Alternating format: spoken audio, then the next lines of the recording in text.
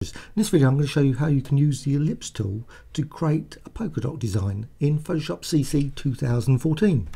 Now just going to go over to the ellipse tool just down here, and I'm using shape and a black fill, so I'll just create that. Now the size 130, so 130, that's the size, 130 by 130. Hold the Alt key down and just drag across, and you'll see as you drag across it shows you the spacing. So I'm just going to place it 130 exactly, so 130 between that for the size.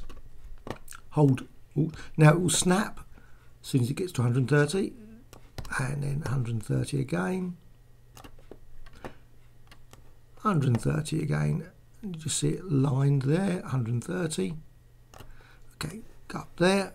Now I want it along that row, so you can just see the markers again, the horizontal marker and the vertical, so just snapping in that cell. Again, create another one, snaps into that cell, and again go up to the next row and snaps into that. Now that's it.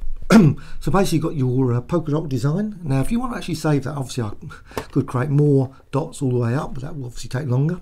So once you've actually done that, now just go over here and just select. Now you of course could set the colour to something else if you wish, but I'm going with black just so it's more visible.